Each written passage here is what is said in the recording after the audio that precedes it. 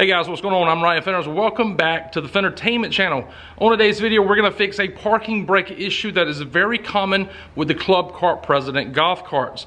Now with that being said, if your golf cart pedal is automatically sticking every time you go to hit the brakes on your golf cart while you're driving, I covered that in another video. So with that being said, we're going to jump right here and fix this part. This part's only about $35 and I'll place a link in the description below where you can find it yourself. This is a very easy and simple fix. Just about anyone can do it. Let's just jump right into it.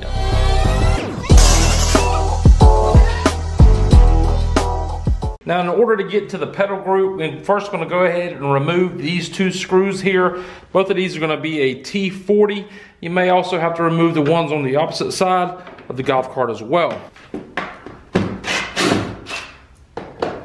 Now by removing these two bolts on per side, we can now pop off these front sides here. Enough so we can gain access to the rubber floor mat and access the pedal group. Now when you are removing the pedal group from the golf cart here, this is a plastic piece right here, has a finger hole where you just put your finger in there, pull it up. There's going to be a plastic Christmas tree that will probably pop up as well. Now in order to remove the pedal group away from the golf cart, there's going to be 4 Torx head screws we need to remove. You can have 2 on the brake side, which is actually the driver's side. You can have 2 on the passenger side, which is the accelerator side. The 2 on the passenger and accelerator side, they're going to be short and you're going to use a T40. The 2 on the driver's side beside the brake is going to be longer and they're going to be self-tappers and they're going to use a T27.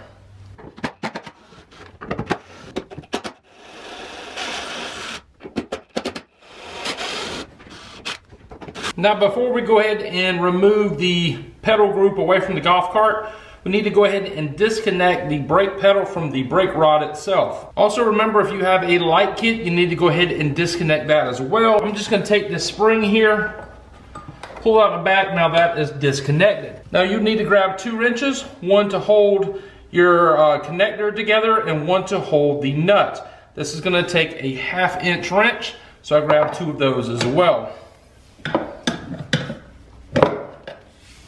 Once you have the brake pedal disconnected from the brake rod itself, you can go ahead and remove the pedal group from the golf cart. Just note the M-core wiring on the accelerator pedal is still hooked up. And once we get it up, we need to disconnect those wires. Now in order to remove the 2 plugs that's on the M-core from the pedal group itself, you can use your finger, slide it in here and push away, or you can use a flathead screwdriver if your fingers aren't strong enough. Alright, so we went ahead and removed the pedal group away from the golf cart. Next thing you need to do once the pedal group is removed from the golf cart, you need to go ahead and remove this cover here. It sits on here like this. This little long piece here goes up underneath this cover and is popped into place with these tabs. Just take a screwdriver, a flathead screwdriver, lift in here, lift up. Once you get it up, it will come out. Now there's going to be some tabs on the front here. There's going to be 3 tabs there. They're going to fit into place. We need to replace this right here pin. This pin is not catching, it's not latching every time you go to hit the part brake. So this pin is wore out and we need to go ahead and replace it. So see how wore out it is? See, it's notched out there.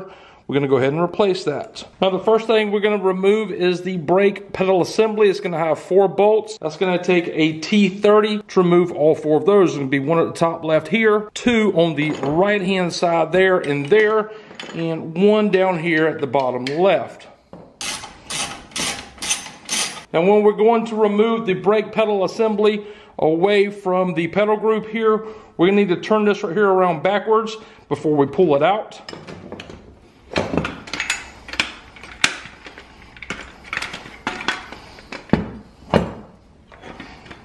And it slides out just like that.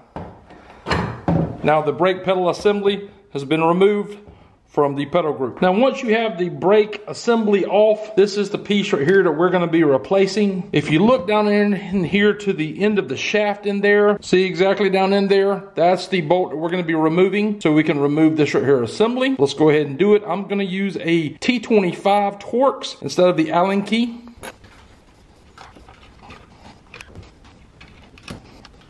Once we have the bolt loosened up, we can go ahead and start rocking this assembly back and forth. And there it is. That is the assembly we needed to remove. So this is going to be the new part here. I'll link it down in the description below where you can find one of these as well. I think I paid about $35 shipped. Now, as you can tell, both of these parts are exactly the same. On the shaft here where it fits into the housing, it's the same input as well. Has the spring as well, and the spring on this one's starting to wear out as well. Same there, and same here as well. Now you see the little metal part here sticking out, and you can tell it's starting to wear there in the middle. This one isn't as bad as I've seen in the past. I've seen some here that are wore even more. Now this one was still latching every now and then, but you know, on a consistent basis it was not latching. So that's why we went ahead and decided to replace it in this golf cart. Now I will say this as well, on the outside of this assembly here, this also, I believe, acts as sort of like a bearing, where if you look at this portion here, it's actually connected to the pedal itself. See, it's turning there. And when you're installing this piece back onto there, you kind of want to make sure that this little piece right here on the bottom, the silver piece, is just slightly over this one notch here, so almost perfectly straight up and down.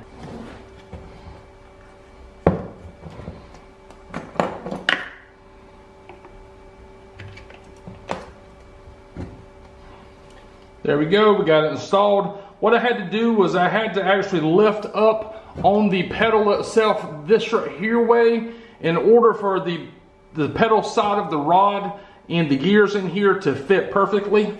Now we go ahead and replace our bolts and tighten it down. So while the pedal was out of the assembly here, I went ahead and put some WD-40 down on these two springs, down on this pivot joint here and the spring up here, just for some preventative maintenance for in the future. I just want to make sure everything's lubed up and working properly. Now remember, when you installing this pedal back into the pedal group, it has to go in backwards like that. So we're actually going to take it, put it in place. Now where it's going to be tricky is down here. Since this right here is wanting to hit this over here, in order to get your screws lined up, you can take your thumb, move it out of place, and line your bolt holes up and put your bolts into place there. As you can see, this is the part we replaced here.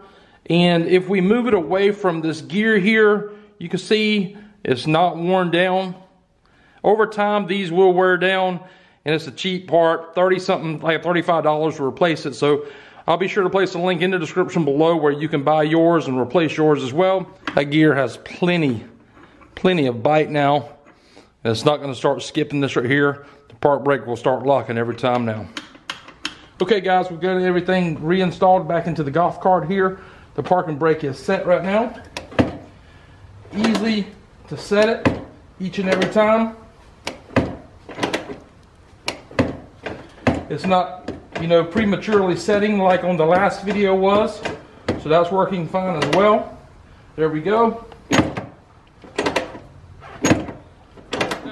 Alright guys, I appreciate you watching the video. If this has helped you out, please drop a like. Remember, I put that part in the description below where you can check it out.